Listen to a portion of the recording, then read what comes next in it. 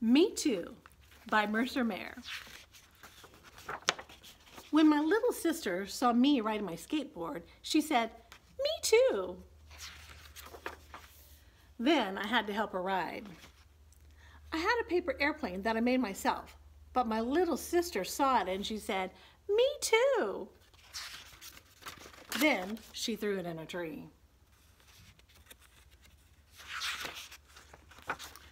I went hiking with my friends and my little sister said, "Me too." I had to carry her because she got tired. Me too, me too. When my little sister saw us playing football, she said, "Me too."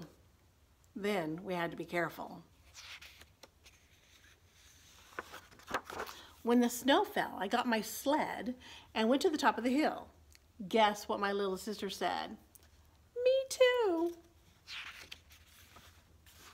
I went skating on the pond. My little sister said, "Me too."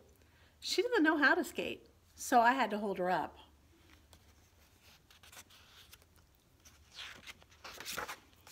There was one last piece of cake. My little sister said, "Me too."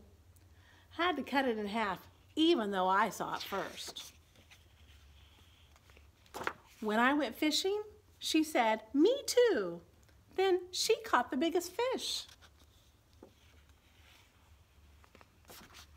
I went to my secret treehouse. My little sister said, "Me too." Mom said I had to help her up.